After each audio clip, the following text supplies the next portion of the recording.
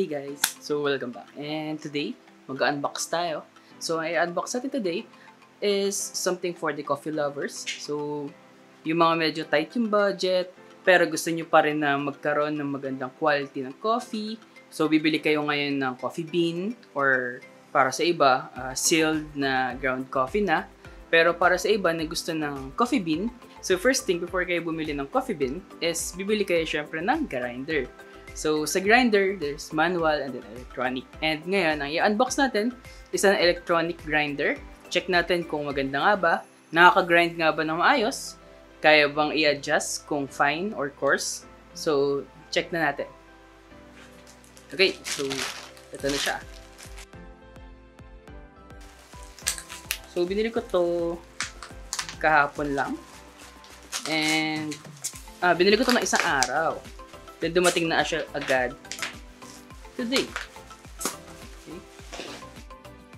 So ito siya. Nima electric grinder. Ang capacity niya is up to 50 grams here. So here's a closer look dun sa box ng grinder. It shows here na 150 watts siya. Stainless steel bowl. Metal blade. Nima Japan.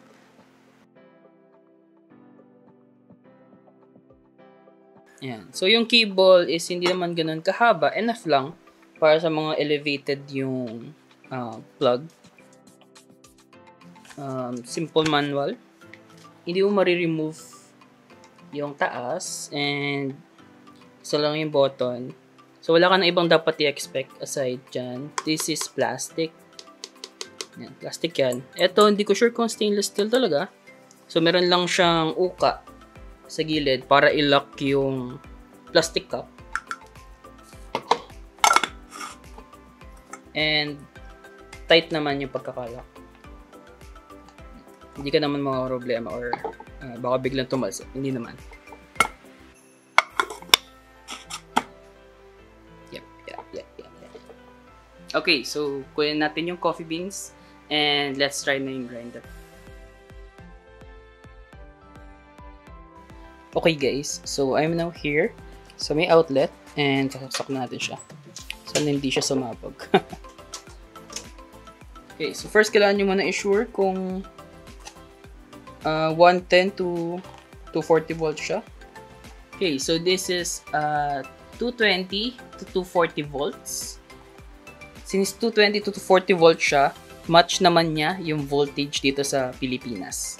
Ayan. So, make sure lang, baka kasi yung iba, kukuha kayo is 110 to 120 volts or 110 to 140 volts. Masisira po yung appliances na mabibili nyo. Medyo napunasan ko naman na siya, medyo nalinis ko na. And ngayon, lalagyan natin siya ng coffee beans. Konti lang muna. Tingnan lang natin. Tingnan natin kung kaya niya yung konti. I think 5 grams. So, remember, up to 50 grams daw siya. Okay. Medyo maingay. Okay. So, zoomin ko pa para makita niyo ng maayos yung kalalabasan ng coffee beans.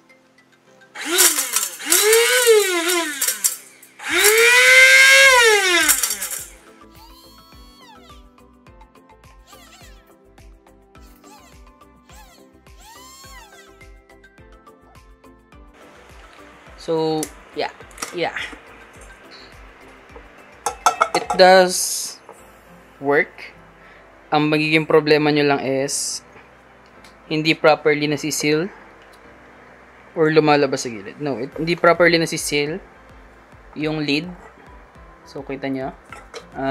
Sa kahit nasa taas or nasa gilid yung kamay ko, parehas na merong coffee grounds. Ayan.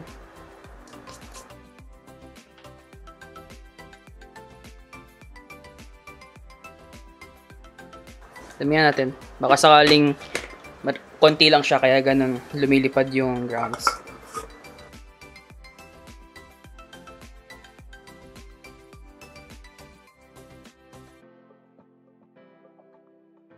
Okay, so pag medyo marami naman yung laman, hindi siya ganun tumatapon. It's just pag konti, nililipad Kasi parang LEC na sa gitna. So, nililipad yung grounds and I think yun yung reason kaya talagang tumatalsik siya.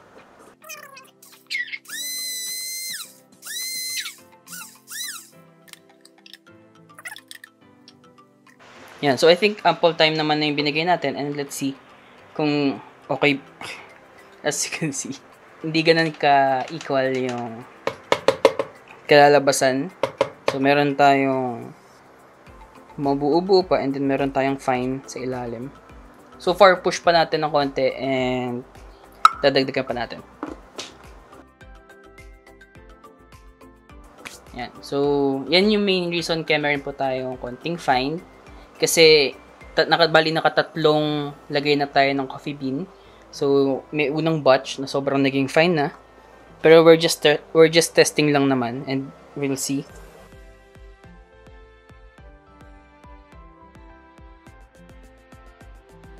Yeah, mainit na siya.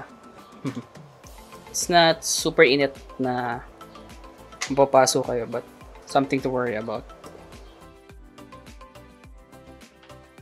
Okay, so far, yung mga natira na lang na medyo buo is yung mga bago kong lagay. And if we're going to push forward, I think magiging super fine na siya. And just for testing purposes, tatry natin siya.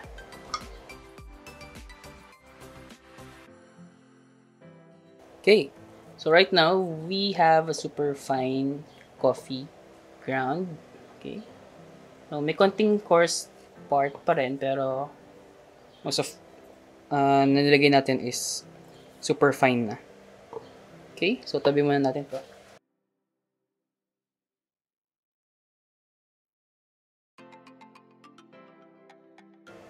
Ito hindi na yung coarse, namumuo na lang yung mga fine. Okay, so right now, maglalagay naman tayo and we're going to do one more test kung saan medium coarse yung ating coffee. Yan, so we have another batch here and tignan naman natin kung kaya ko bang gawin yung medium lang. So, this should be great for my cold brew. Okay, so meron pa rin tayo mga buo-buo here.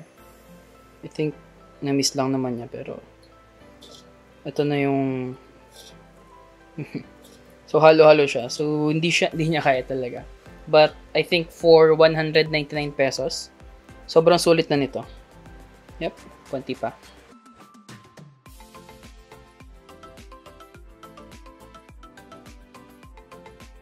Meron na tayong fine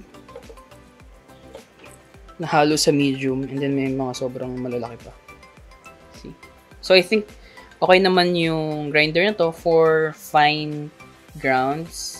Medyo uneven or hindi, medyo mahirapan kayo makakuha ng coarse or medium. Okay, so that's it guys. And I hope you find this review helpful. Kung gusto niyo ba itong Nima Japan. And kung kaya ba niyang ibigay yung desired output nyo for ground coffee. Yeah, so I think it's great. Can work naman para sa cold brew business ko. But will work perfectly para sa iba na gusto lang naman ng fine ground. Kaya naman niya mag-produce siguro ng coarse ground kung medyo marami kayong ilalagay. Siguro around 50 grams talaga. By the time, medyo mahihirapan ngayon yung bleed. And will produce a much more coarse ground. So, just put 50 grams. Mabigatan lang yung bleed. I think magkakaroon kayo ng less fine ground na nakalo sa inyong coarse grounds. I think for 199 pesos, sobrang sulit. Then, meron pa akong less 80 pesos dahil meron ako Shopee coins. I think sobrang worth it. So, few minutes of testing. So, medyo uminit lang naman siya. Bearable. Since plastic ang ilalim, kayang-kaya nyo namang hawakan para maging steady. So, thank you guys for nanood and I hope you do like or subscribe sa channel for more featured and reviewed items. So, have a good day guys.